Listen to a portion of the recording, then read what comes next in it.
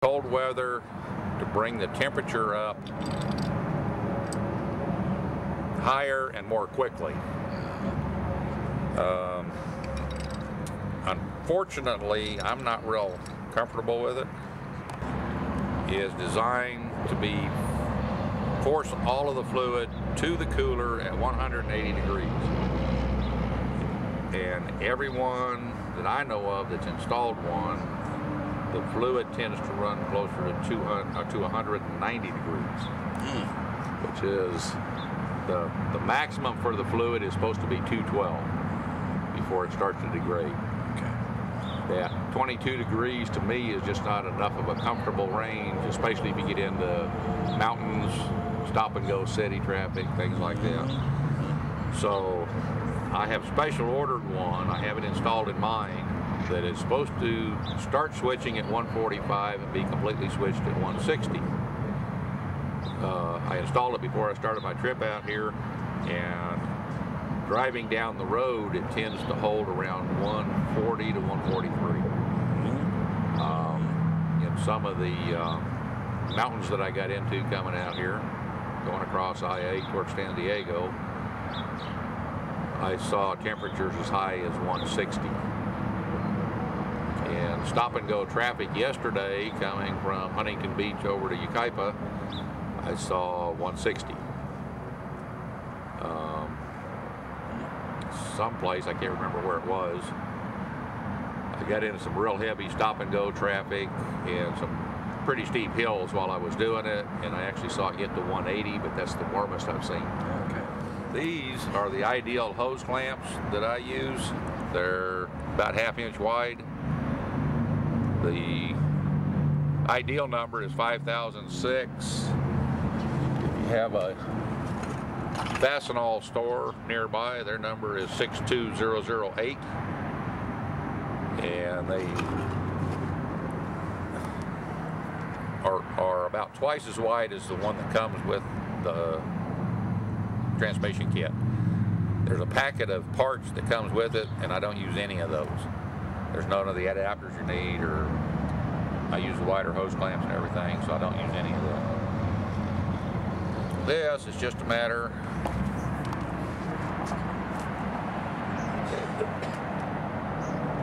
getting the hose installed on the Sonax. I don't know if you want to take this or not. Good old-fashioned lubrication. This is the extra, or the original that came with it. It's 2364, so it's very, very snug.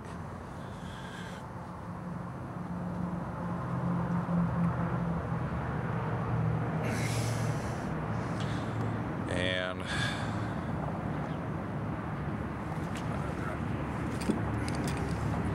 on these on opposite sides, so that when it's installed down in there, they're on the same side on the inside, so they're not sticking out to interfere with anything down in there.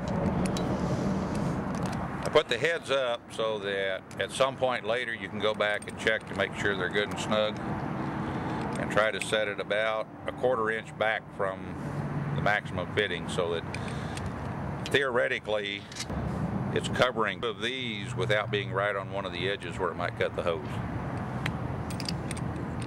And as far as how tight, I really don't have an idea. It's plenty snug, but you don't want it so tight that you start cutting the rubber with the hose clamp. And these barbs will keep it from slipping once it's tight on there. It'll keep it from slipping off.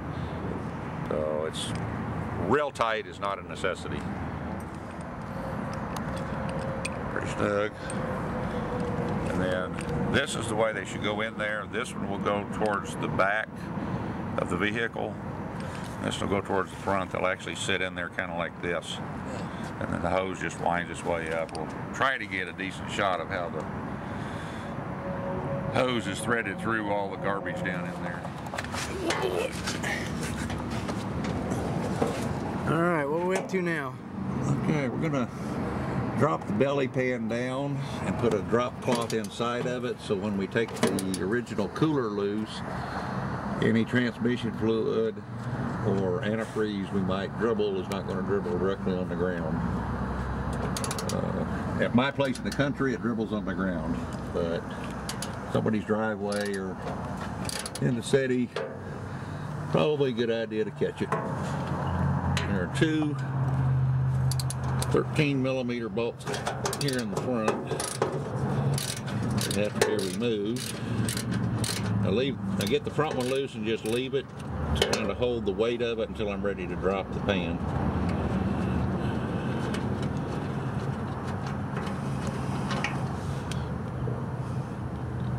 And then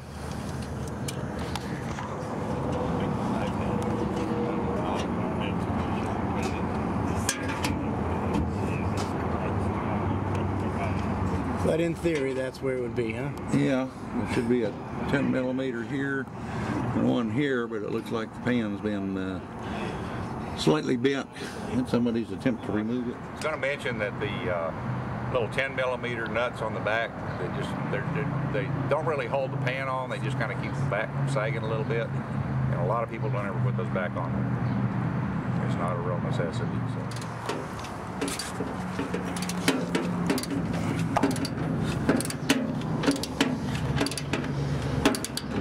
This side's a little more crowded. The horns are in the way here, but otherwise it's the same as the other side.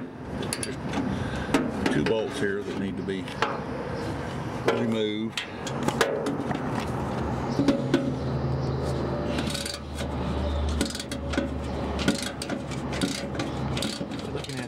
Before you take the front bolts out of the pan, make sure this little hook is hooked in this little hole. That'll keep it from dropping to the ground when you take the bolts out. And then once the bolts are loose, you lift it just a little bit, you push this towards the back, and unlatch it, and then the whole front of the pan will come on down on the ground. This stuff up in there. The original shower curtains were really great for this. They're not good for the shower, but they're great for a drop cloth. So you don't even take it out of there, you just leave it there. Yeah. I try not to loosen the banjo bolts on the cooler until I'm sure everything's here. We don't have to worry about any leaks or anything if you have to put it back together. This is the ratchet, long extension, swivel joint, and 8mm hex. And that's what takes the banjo bolts out.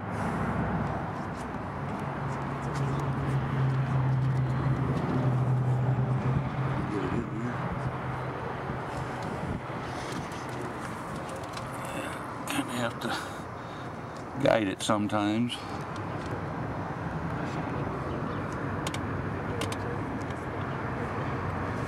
That's the back banjo bolt. Alright, I can get that. Just give me 1 second. Can you? I'm going to try and get in there. And the routing of the extension is relatively critical too, to get the right angle without binding it up someplace. So I'm looking at the banjo bolt right there. Okay. Straight down in. You got 8mm, you said? Into that hole, and then you're going to crank it. Hex. Crank it out. And that's the one towards the back of the engine. Now, something is, the first time I did one of these, first 3 times, I'm a slow learner. I grabbed it like this to break it loose. And when I did, when it broke loose, my knuckles hit this sharp edge right here. So like I say, I'm a slow learner. But now you go over to the side. This is only supposed to be torqued 25 foot-pounds, according to the manual. But it might be a tad tighter than that. And this one, you can go ahead and take all the way out.